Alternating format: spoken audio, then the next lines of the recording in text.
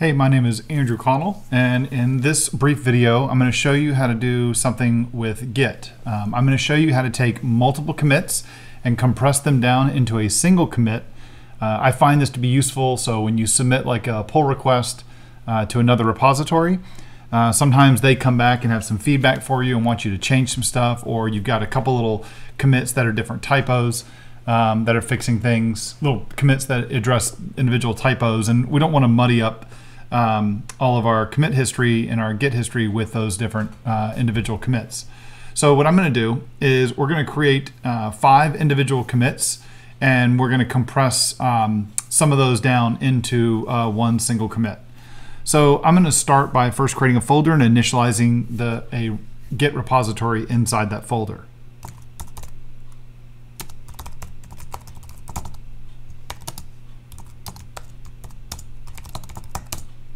So here we are, we got our repository initialized. Now I'm going to create 5 individual commits, and so I'm just going to throw a file into each one of those commits individually and name my commits A, B, C, D, and E.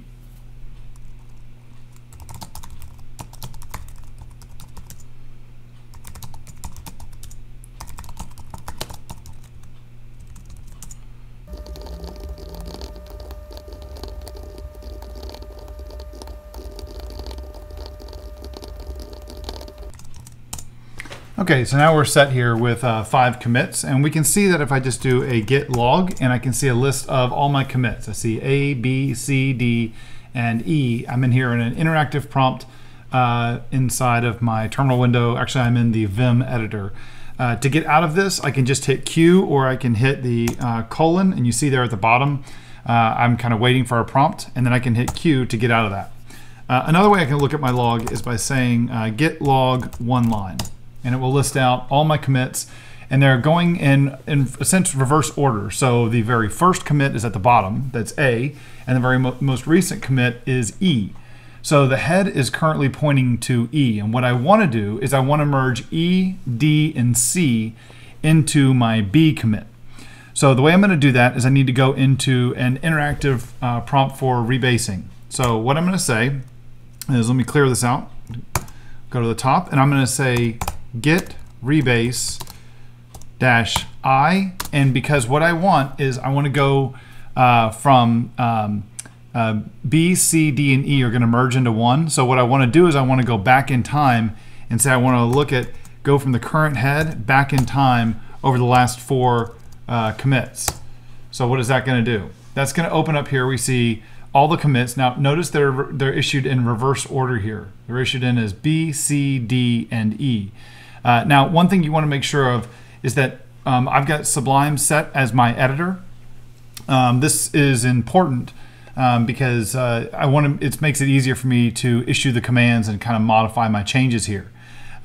There is a thing that you want to be careful of, is that sometimes when you run into this rebasing, interactive rebasing, is that the Git will immediately, or Sublime does not wait to give control back to the terminal window or back to Git, and so it just takes the changes that I've made here and hands it back. That's usually the case when you have when you don't tell Sublime to wait. And so one of the things you would definitely want to take a look at is running a command. I'm going to open a command window real quick. Is doing something like this. You would say, and we'll go to a different. Let's back out of here. I can do something like git config global core editor, and I would say sublime -in-w. That's going to tell Sublime to wait for this file to be finished. Okay, so that's how you see here this terminal window is kind of waiting around. All right, so what do I want to do? I want to go through and I want to squash down E, D, and C into B. So I want to pick B, meaning I want to use that commit, but then I want to come over here and I'm going to want to change these other guys, C, D, and E.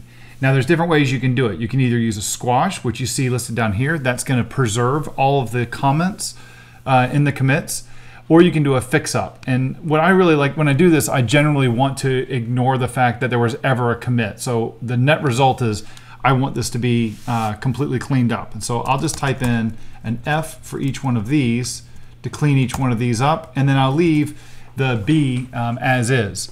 Now, I would normally want to go through and change B. I have an option here to change the commit message for B if I want to. So let's say, for example, I'll come over here and say, let's reword B to something like be changed.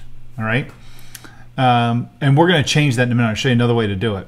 So what I'm going to do here is I'm going to save this, and then I'm going to quit out of Sublime, and you'll see that it's going through and it's going to make all my changes. So here's offering me to change my commit message. So I'll just say changed, save that, and get out, and it just made all my changes here.